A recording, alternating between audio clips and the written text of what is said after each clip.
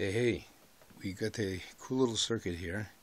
It's an electric motor which is hooked up, coming out through I think 1.5 volts DC right now, which comes into a red LED in series with a speaker, one side into the speaker and then the other side out of the speaker back into a variable resistor, back to a switch, back to the positive.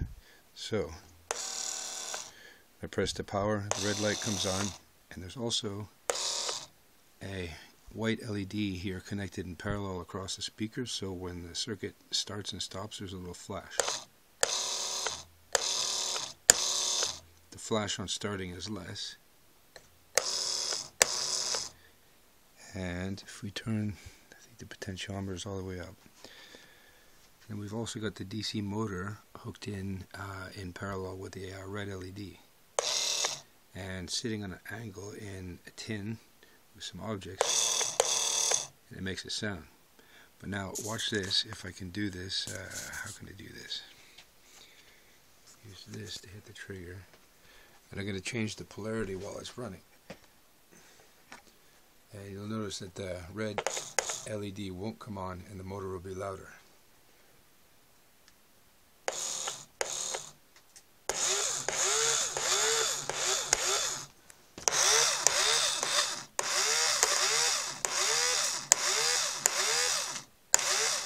Also seems to be a bright flash of light in the beginning of the cycle. Aha! And you can see it's actually generating back EMF.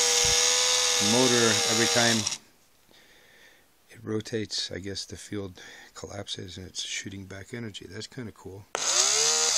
So maybe instead of going through a speaker, we could try capturing that through a diode and a capacitor. Very interesting.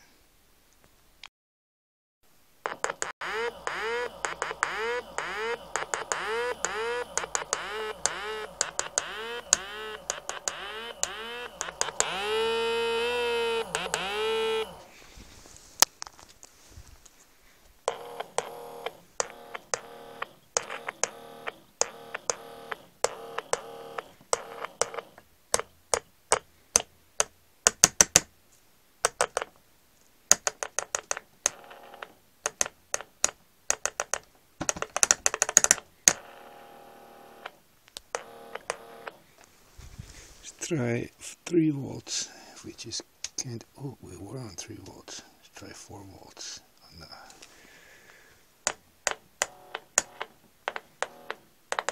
Not much difference. One more up.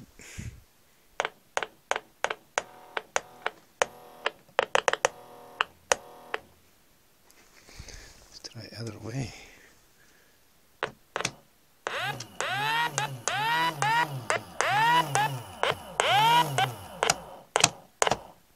Haha, cool.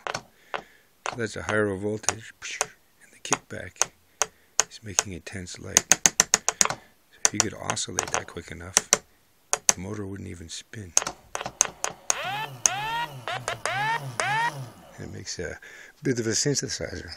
Let's try one more notch up. I hope it don't blow anything.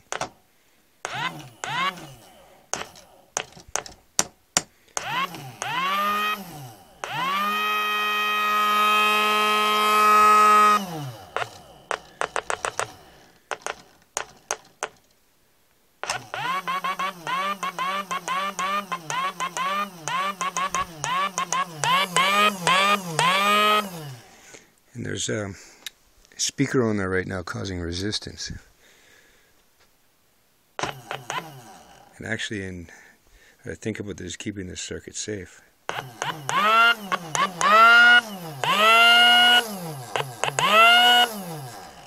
It's also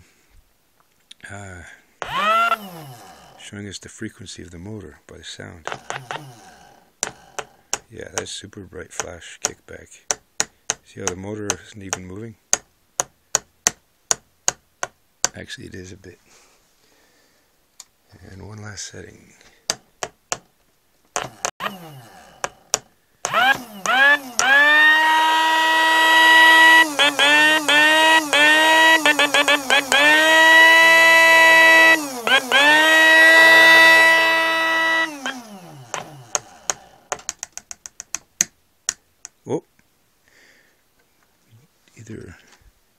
disconnected something or blew something. Motor hot? No. Oh, we lost a pin here. Here I had an LED between in series, a red one, 2 volts, got cooked pretty good. It's very hard to see on this camera, and it doesn't matter. So maybe a resistor on that LED, or just take that connection straight through. This is cool because we have a resistor in the circuit, a variable resistor. We can change the frequency of the motor. Listen here. Come on, get the switch. Cut.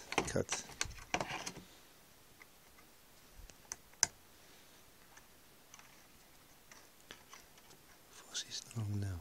Oh, right. Here we go. And I'm going to start it and then adjust the variable resistance.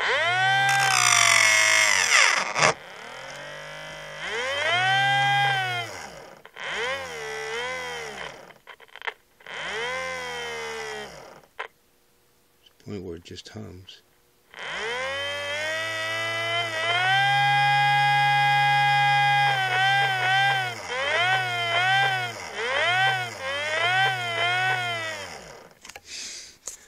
Very good. I work on machines like this because I'm interested in annoyatrons. And now, just for shits and giggles, I attached a little piece of parquet container. They're not paying me, but these things are great for making prototypes and stuff. Drew a little design on there, and I'm going to press it up, get a shadow out.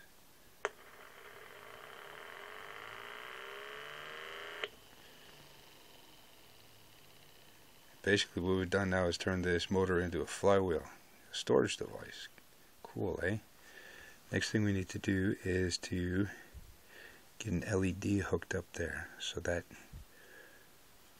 if we get it spinning fast enough, we should be able to continuously light the LED as it slows down, and it will get less and less bright. Interesting.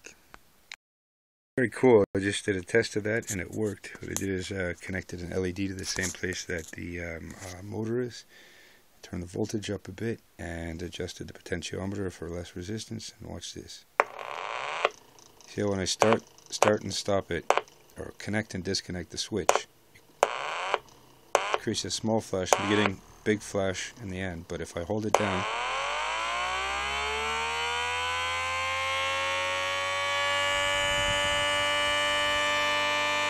and then watch this. Watch this. See, I was running the LED on the spin down. I can actually feel like wind or cool air on my hand. That's awesome.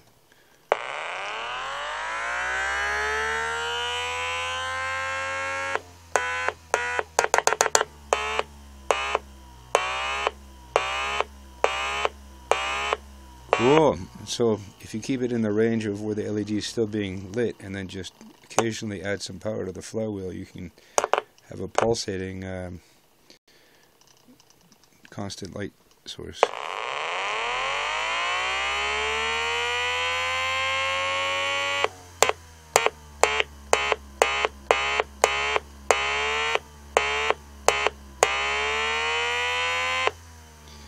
Let's try reversing the polarity and turning the power down a bit.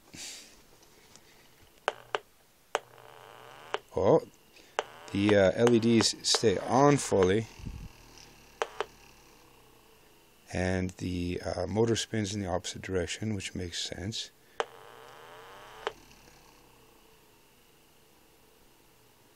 Now this red LED is interesting because as I spin it up, it gets bright for a second and then it seems to dim down. See that? And then it's still on a little bit. Whoa. We burnt the LED, too much current. The red one. But the speaker one is nice and bright.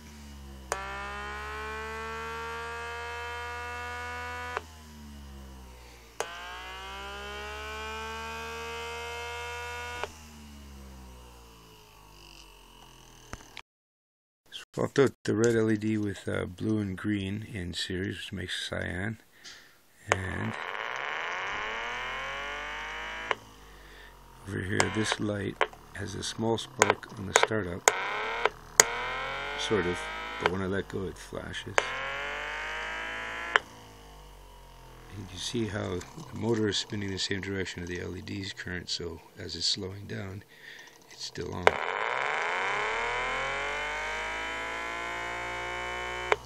Let's try adding more juice.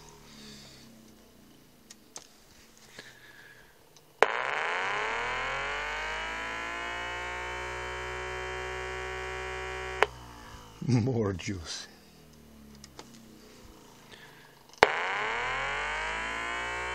LED's not burning out. Oh, I think it is.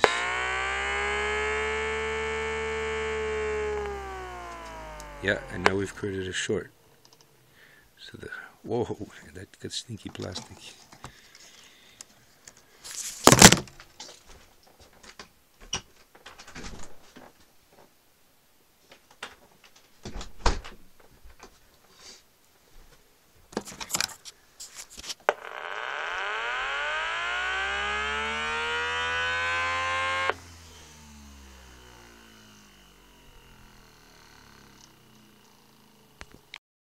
We added a stainless steel cup next to it and added some wires on there with some tape. Found the center of the wire and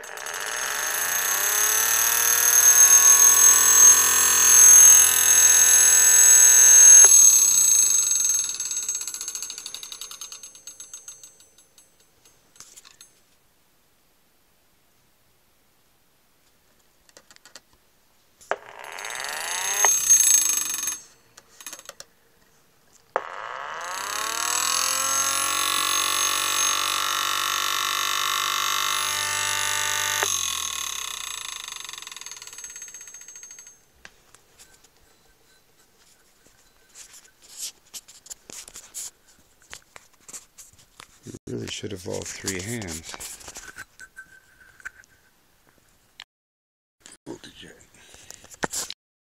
Motor connected to a ammeter, and we got the positive and the negative of the ammeter and the negative of the motor in the positive, and we're taking the negative voltage into the ammeter and the positive voltage from the positive, but we've got our resistor 100 ohms in between that. Now when I spin it up, you see how the needle's deflected to the right? You see how it's dropping? Watch. So it's spinning. See the needle?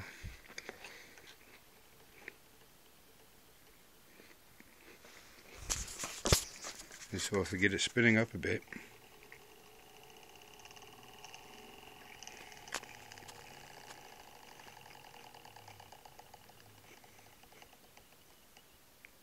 flywheels. Battery for Eloise's laptop replaced with the HP spare 484170-001. It's also got another code 7F0994. Working on some lights for Ruth Claire here, and we've got a microwave switch hooked into this right now as a test. I was hoping I could use this as a turn signals, but turns out the switch is in and it's off, or it's out, it's on. I wanted the opposite of that. So anyways, there's pressed, got the switch pressed, not pressed, pressed, not pressed, pressed, not pressed. So normally this is the state it would be on. The red brake light on the bike is going to be on red, and this is basically just a bike reflector which we've put an LED behind it, and then ran some wires to it and put some hot glue to hold it in place. Just drilled a hole into the back, and here's our turn signals. I'm working on one of two channels. Here's the circuit schematic. As you can see on the top left, we got our that guy right there, the brake light, and positives on the top with the negative coming down, and we got our power source coming in on the right, 3 to 4.5 volts DC. And then at this point, we've got left and right LEDs, which you can see down here. There's two on. I've got an orange and a yellow to kind of represent amber, which would be like a normal turning signal on a car. And in the center here, we've got the negatives of all four LEDs connected